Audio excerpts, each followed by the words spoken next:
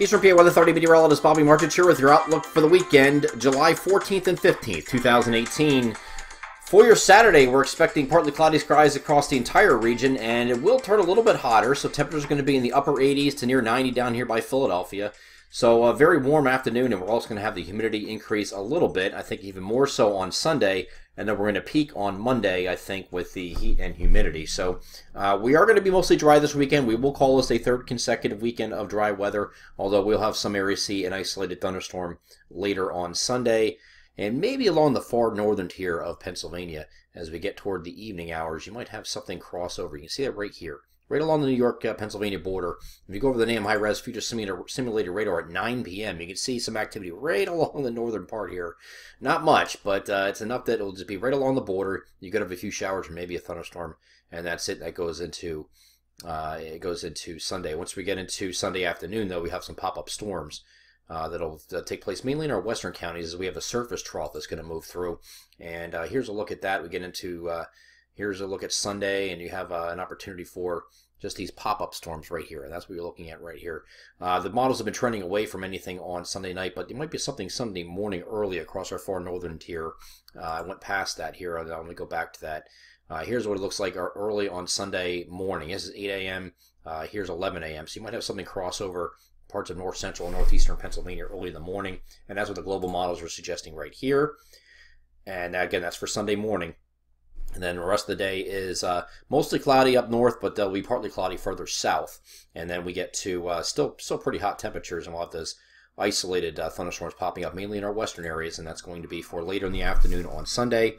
And then it continues a little bit further eastward toward the evening. Here's a look at 8 p.m. and 11 p.m. So you have an opportunity for a pop-up storm. These are very widely scattered, not part of any organized activity. So most of the weekend is going to be dry, at least during the daylight hours.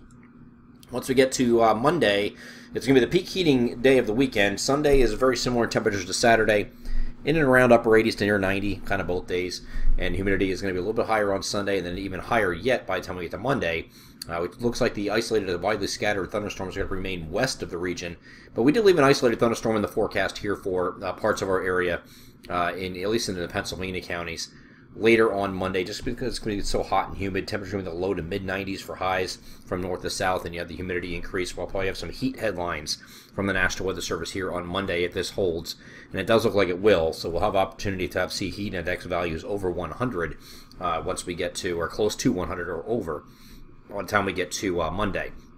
Now Tuesday, we have a cold front that's moving in from the west, and that will bring scattered showers and thunderstorms through the region, mainly on Tuesday afternoon and evening. It's going to move through pretty uniformly, though. It doesn't get hung up, so we have the opportunity, depending on the timing of this, we'll have to watch for the potential for some severe weather. At the very least, we're going to have some drenching storms. And the same thing with these storms here that we're looking at on Sunday, these pop-ups. So you have the opportunity. They're moving very slow. There's not a lot of shear, which is your steering flow aloft, so they're not going to be in a hurry to move. They're going to be pulsars popping up, dumping on an area, and then they fizzle and they get choked out by their own updrafts.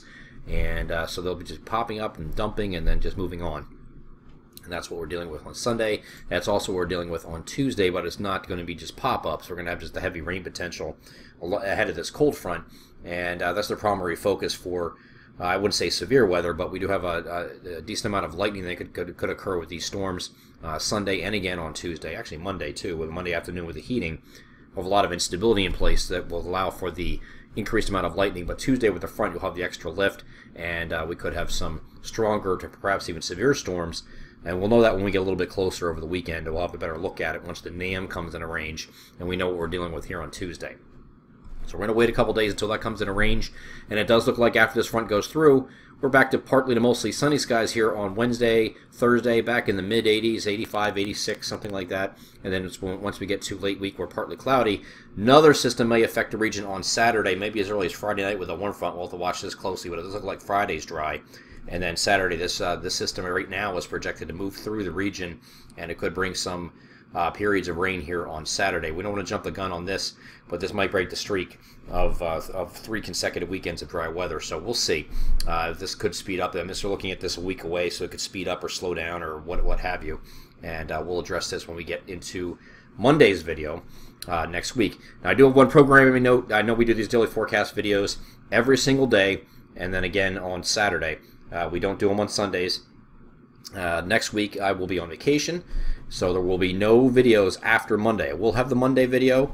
After that, we will not have the video the rest of the week. I'm actually moving in a new home, so I'm in the process of moving over there throughout the week, packing the truck and things like that, so I will not be available next week.